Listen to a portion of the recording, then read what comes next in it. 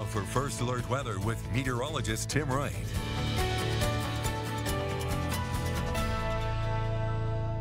Welcome back here on your Monday afternoon. Again, today was one of those days where we cover pretty much the entire state. As you went east, it was pretty chilly today.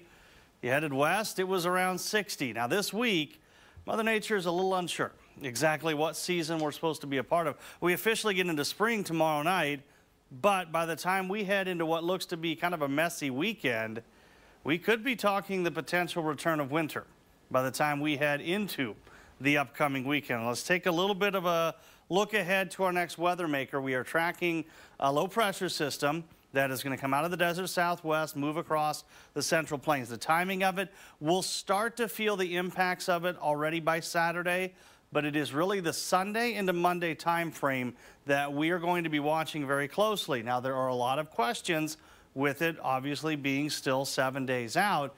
The path of the system, any deviation north or south, always makes a huge impact on how much precipitation you see and also how much cold air it's going to have to work with, which would impact what type of precipitation we would see.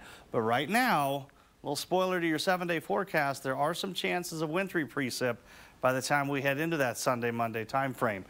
Enjoy tomorrow. It looks fantastic. 37 tonight, same temp at breakfast, because temps actually could come up a bit, and then we're already up to 54 by the time we hit noon tomorrow. It looks fantastic. This morning, not so much. We had single digits up north. Ainsworth, Thetford at 9. Tri-Cities got down to 14 in Grand Island.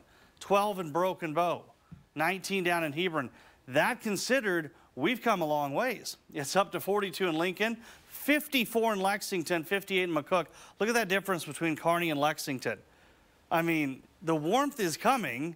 It just took a little bit longer than we were expecting. So for many of you in central and eastern areas, a little cooler today than what we were expecting. All right, quick look across the nation. We've got scattered snow showers working their way through the Ohio River Valley less than a week after they had significant severe weather roll through the region. But for much of us here in central and western parts of the country, very quiet out there right now. And we look at your future cast, we've got a couple of boundaries that come through. Now, the first one comes in tomorrow.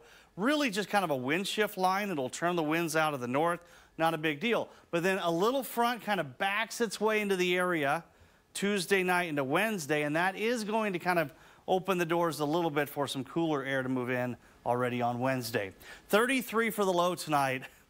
Just a little bit of an improvement over what we had this morning. Tomorrow, 66. Make the most of it. It is going to be a beautiful day to be out and about. 34 tomorrow night as that cooler air will start to kind of filter its way into the region. We're looking at low 30s for most areas tonight, which once again will be a dramatic improvement over this morning. Highs tomorrow, mid to upper 60s. Won't be out of the question for some locations to get close to 70. But then things change.